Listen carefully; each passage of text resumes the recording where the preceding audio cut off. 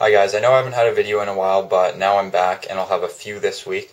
Before I start this, I just want to tell you to check out iOSprotection.com for some great iPhone 5 and iPad mini cases and screen protectors. And I have a giveaway that I'll put some annotations for, also some annotations for things like recent videos like how to get rid of newsstand. I know I have it here, but that's just because I recently did a new tethered boot. But anyways, this is how to speed up your device. So it can be an old device, a new device. It works on iOS6.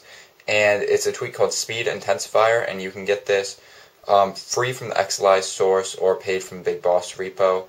And really, it doesn't really speed things up. It mainly makes it seem like it's sped up by making everything snappy and fast. Every action, like say I open an app, right? It opens faster, it opens snappier.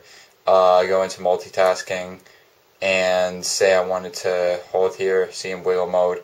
Everything's just shaking really fast, and that's because it just intensifies all of the speeds, really.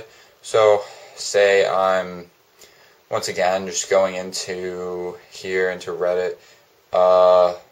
Okay, now, if I go to the front page, it's going to see the little spinning wheel was a lot faster. And that's pretty much it. So, check out my other videos. Thanks for watching, and I'll have some more coming soon. So, I'll see you next time.